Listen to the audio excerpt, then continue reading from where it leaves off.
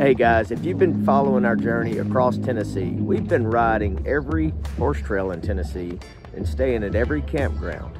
It's been a lot of fun so far. We're at Circle E Guest Ranch this weekend in Belvedere. This is right on the Alabama border. Now this weekend I'm going to be riding a trail close to here called Walls of Jericho. It's only about 12 miles away, and it actually goes from the Tennessee side of the line to the Alabama side of the line. But as we're staying here at Circle E Guest Ranch, we're enjoying watching this racking horse event. It's called Big Guns Outlaw Nation Racking Horse Race. So they've got it going on all weekend. It's a wonderful campground that does a lot of events like this one right here behind me. It's smooth horses, fast rides. So you sit back, we're gonna let them saddle up this weekend and we're gonna watch.